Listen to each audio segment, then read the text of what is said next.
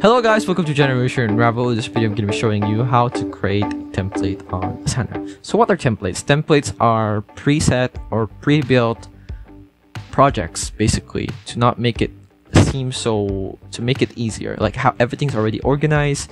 And you can see here if you create a project that there's a use template, but you don't really have a template. So what you need to do is you need to create a project. Do it whatever you want it to look like, whatever, list, board, timeline. I'm just gonna go and create anything.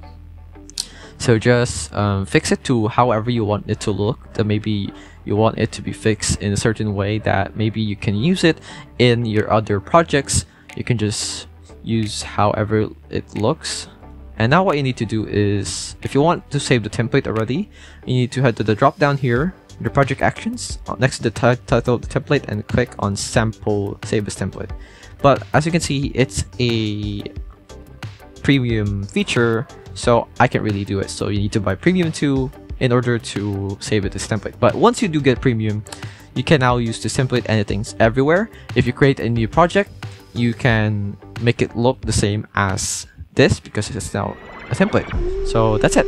I hope this video helped you. Like, comment, subscribe if it did. This is Generation Unravel. See you in the next one. Bye bye.